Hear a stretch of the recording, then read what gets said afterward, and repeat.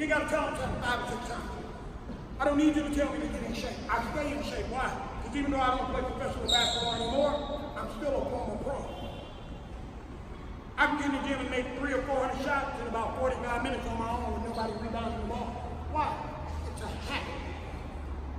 I'm never going to play basketball again professionally, but I do it because it's part of my discipline and my training. Part of your discipline and your training right now at your age is take care of your business in school. Take care of your business in your family as a son or a brother. People shouldn't be cleaning up behind you. You should be making your bed. You should be being a blessing to whoever is entrusted with taking care of you, mother, grandmother, aunt, uncle, whoever it is. You should be respectful to all adults. One thing God loves is, God loves an honorable young man. And when you're honorable, he says if you're faithful over a few things, like the little things, if you do little things, he said, I will now bless you with big things. But if you don't take care of little things, how are you going to take care of big things? You can't. It's like being a basketball player, drill, you're just doing what I'm getting you and I'm pushing you. People think it's a waste of time. When the basketball game, you're jumping, you're moving. There's bodies flying everywhere. People hitting you. You got to be on balance, under control.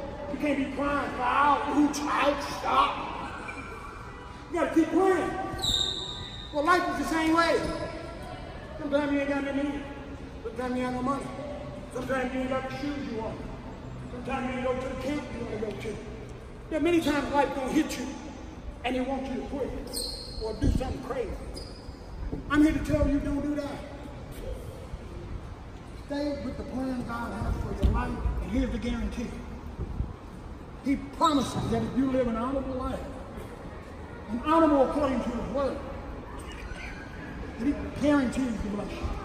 Education can't guarantee the blessing. Your hard work cannot guarantee the blessing. There are plenty of people who work hard who are not making it, but they work hard.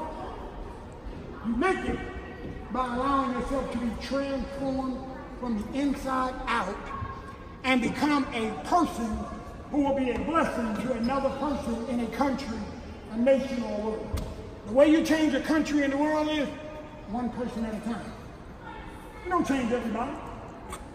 I'm here speaking to all of you. All of you won't receive what I'm saying, but one of you will. And if one of you receive it, then my trip was not in vain. It's not somebody sees life differently and they understand that you were created for something great. Though your circumstances may not say that right now, it doesn't change the fact you created for something great. Anybody ever seen how a butterfly is made? As I get ready to close, we all can see the butterfly, right? Well, the butterfly starts out as a caterpillar, right? Everybody seen a caterpillar. The caterpillar just crawls along the ground slowly. And a caterpillar for many months, all he does is eat. He eats leaves, he eats all kinds of stuff. Because he's eating because soon he's going to go into what they call a cocoon or a larva. And inside this larva, his whole body is there, and he goes through a transformation where the liquid in his body dissolves his whole body. And he becomes a liquid. He's being transformed. Now this is away from human eyes, we don't see it. Scientific research shows it. So at an appointed time, his wings are being formed, his body is being formed, he's being changed into a beautiful butterfly away from the eyes of human beings. That's the same thing with you and I. When you live right, it looks like nothing is happening. But we serve a God who loves you so much and created you perfectly the way you are, that there's nobody else like you on the whole earth. There's nobody who has the same plan you have. Nobody has the same purpose. Your job is to live a righteous life and allow God to help you make righteous choices in an unrighteous world that wants you to do unrighteous things and not count the cost of the consequences that's going to happen after you make that mistake. And you think you get away with it. But God says, I see that, I see everything. I'm not pleased with that. So just like there are natural laws, there are spiritual laws that if you break them, there's a consequence. God's not asking you to be perfect. He's asking you to trust him. It's not religion. I'm not telling you to be a Catholic. I'm not telling you to be Pentecostal. I'm not telling you to be Baptist. I'm telling you to have a relationship with your Creator and find out why He created you. Find out your place in the world, because it's already waiting on you. He already got your place set. That's why He gave you the gift you have and put you in the world the day you were put in the world, the year you were put in the world. Now He gets you ready for the place. How do I know? Well, the Bible says in Proverbs 25:2 that it is the glory of God to conceal a thing, God's highest. But He said it's the honor of kings and queens to search out of it. So it's my job to find out why God made me the way He made me. That's a personal thing. And I want to encourage each and every one of you before I get ready to go, and I'm going to pray for you and pray a blessing over your life, because you are blessed. You're not blessed because you have stuff. I have plenty of friends and people who are millionaires. Cars, houses, clothes. They cheat on their wife. Their kids don't speak to them. They're terrible people. They may or may not sign autographs. They may or may speak to you one day, and the next day they don't. Why? Because they're rich and famous? So that makes you think you're better than someone else? No. No. What makes you rich is when you're content in where you are, but staying positive and hopeful for where you can go. There are no limits. The world says the sky's the limit. God created the sky. There's no limit in that. There's limits in you. There's limits in me. There's limits in the world. From what I understand, there are limits in your country. But you know what? You don't have to be limited if you put your faith and your trust in Jesus Christ. Because He said, your gift will make room for you. How many people in here inside of you? You feel like you were created to do something special and great? Raise your hand. If you feel that way. Seriously. I'm being very serious. Like, it starts with having a feeling. You don't even know what that feeling is. You don't know how to satisfy it. But you feel. Your circumstances say, no, you ain't created for nothing great. It's going to always be this way. You look at your neighborhood, look at the people around them.